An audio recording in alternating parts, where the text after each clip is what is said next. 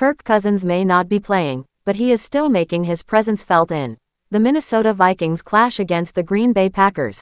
The star quarterback tore his Achilles in late October against the Packers, ending his 2023 campaign amid his team's 5-game winning streak. Since then, they have gone 1-4 and find themselves in a must-win situation in a Sunday Night Football rematch against their longtime archrivals.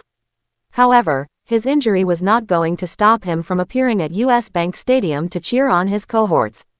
Just before the game began, Cousins, who was accompanied by his son Cooper, showed up at US Bank Stadium to the surprise of everyone, and after removing his jacket to reveal his famous gold chains, he led a massive SKOL chant and blew the venue's horn. Fans were amazed at the spectacle, noting how supportive the 4-time Pro Bowler was of the Vikings despite not playing.